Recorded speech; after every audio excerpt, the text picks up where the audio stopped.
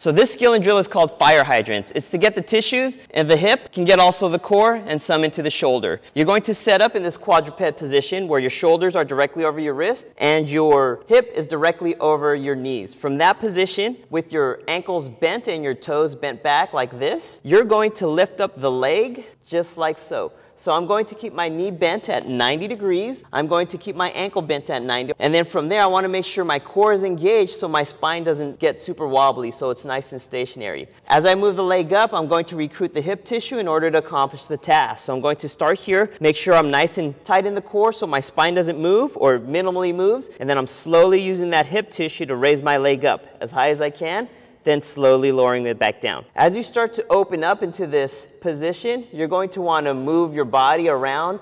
Try to make sure that does not happen. So I'm going into that position, nice and still, making sure my core is nice and tight, and then I'm slowly using the hip tissue to raise the leg up and out, and then slowly bringing it back in. So I'm going to show you a different angle. I'm going to show you right in through here. Into this position, nice and tight with my core, using my hip tissues to raise the leg away from midline, then slowly lowering it back down.